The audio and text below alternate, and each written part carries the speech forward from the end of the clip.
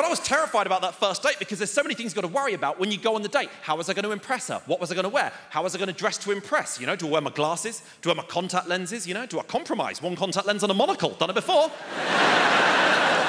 No, you've got to look impressive on the date. How do you do that? I used to spray paint cheating bastard across the front of my house, make it look as if I've dated multiple women, but...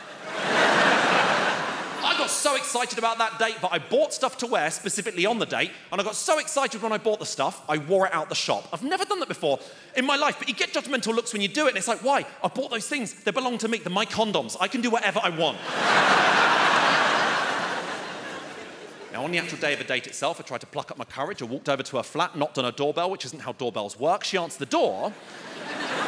And immediately, I felt like I blew it because I said hello. Because no one says hello in the modern era. It's too formal. And people have a habit of doing that on dates. You're trying to present the best version of yourself, but you end up coming across as so stilted and reserved that you practically resort to office speak. And I've done that before on dates. I once asked a girl on the date, tell me when you've worked well as part of a team. We've all done it, you know, but hello, no one says hello. You say, hi, hey, good evening, how's it going, you know? There's only 3 occasions in life when people still say hello, and that's when you've picked up the phone, when you've just entered a spooky mansion,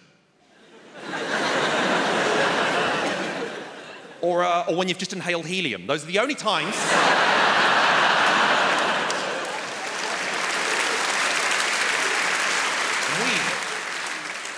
We had such a wonderful date together. After a while, it became apparent that the date was going to go one step further, and I was terrified about that. Not because I wasn't ready to have sex. I was thinking, you know, of course I'm ready to have sex. You know, that prophylactic's been on since I left Matalan, but I didn't want to spoil the date. I won't go into the details, but, you know, one thing led to another. We slept together. It was as stilted and formal as I worried it would be. It was probably the only time I've ever had to be reminded during sex that actually we are a shoes-off house.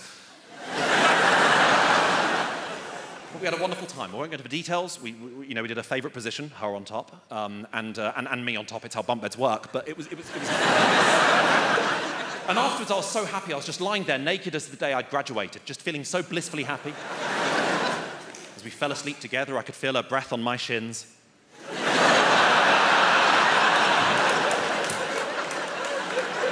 a perfect relationship.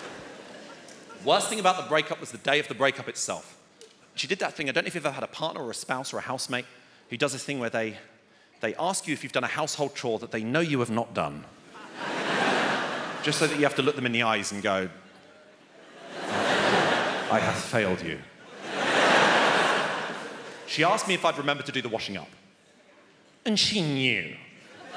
Like, she knew the answer was no. Like, we were stood in the kitchen with the sink betwixt us. And I was eating cornflakes out of a vase.